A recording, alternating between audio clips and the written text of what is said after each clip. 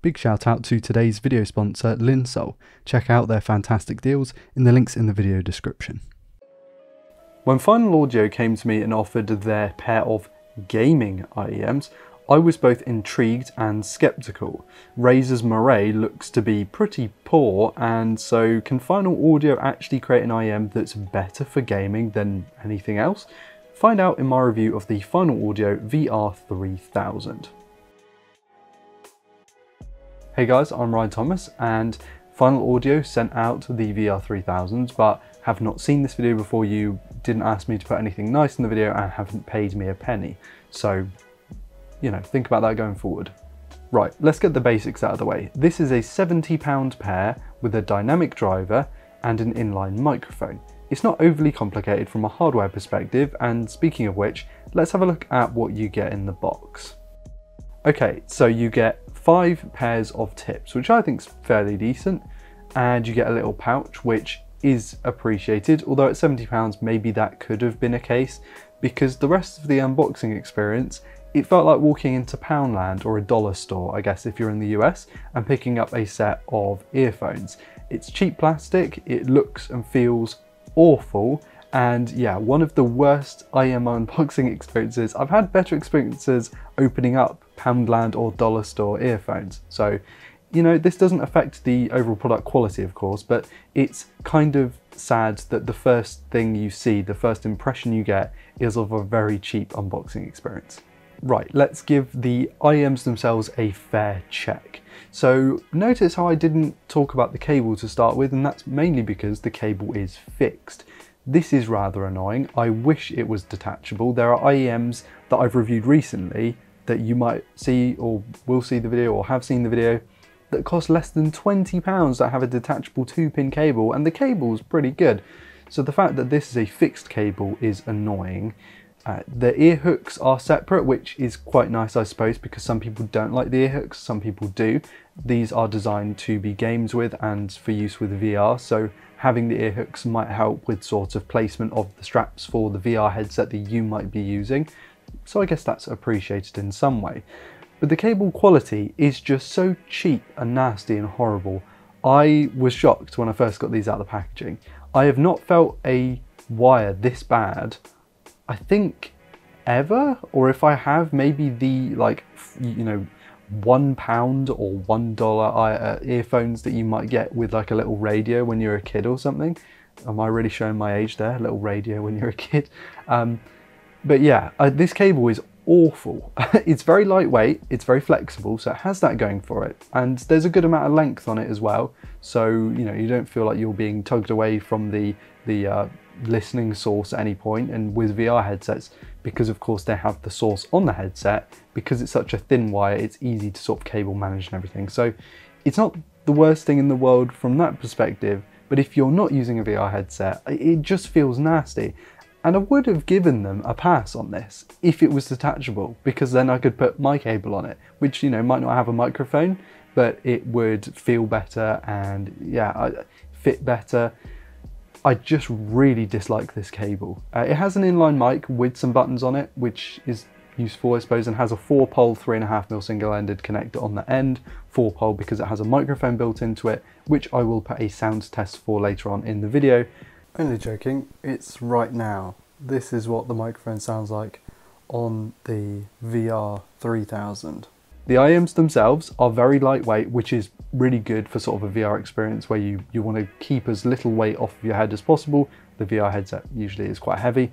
And yeah, the shell is quite distinct. It has some nice angles to it. It actually looks quite minimal and clean and nice. I like the way it looks. It's a plastic housing.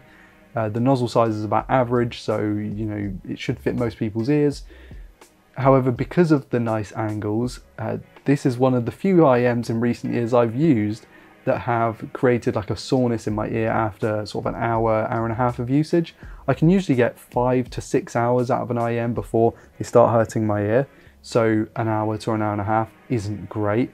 Especially as I tend to play CSGO, those games tend to last longer, so you play multiple games, suddenly you've got soreness in your ears. Didn't seem to go away after sort of a few hours of usage. I just found that I could tolerate the pain for a little bit longer than usual. So say 2 hours at one point, or 2.5 hours, instead of the 1 to 1.5 hours that I had to start with.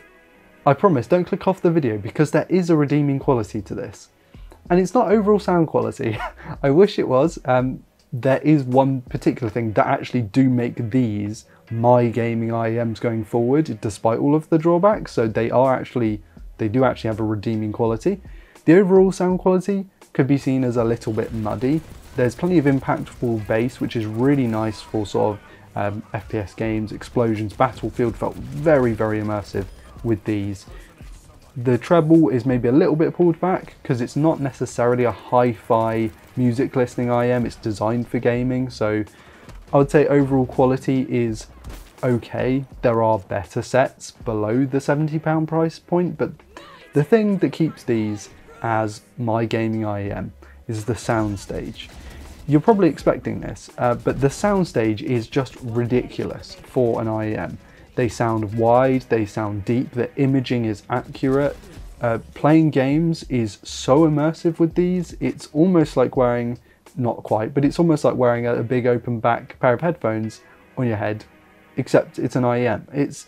These blow the OH10s out of the water, which I said previously had fantastic soundstage and imaging, which they do. These just sound that much better in terms of that space.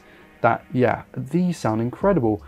Playing CSGO, playing Valorant, Apex, a bit of Overwatch, Battlefield, there's just an immersion level, there's an accuracy level there that no other IEM I've ever heard can replicate.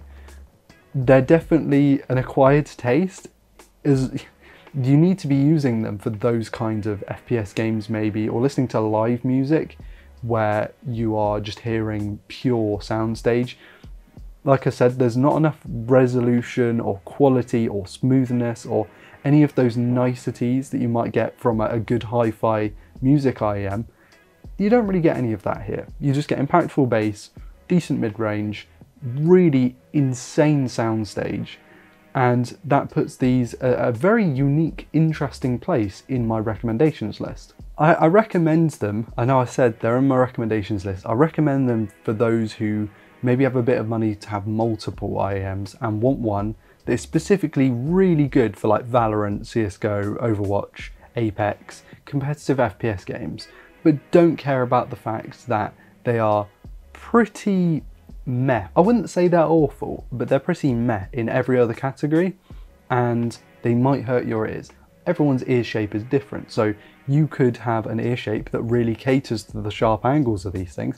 Nothing is particularly sharp, it's just the angles of them dig in. So it's not like the corner of a box that's getting like stuck in your ear. It doesn't feel like a stabbing pain. It's just an achy pain where the shape of them is sort of sat maybe in a slightly uncomfortable position for a long period of time, and then you end up with a bit of soreness. So they get my recommendation, but Final Audio, the cable is woeful.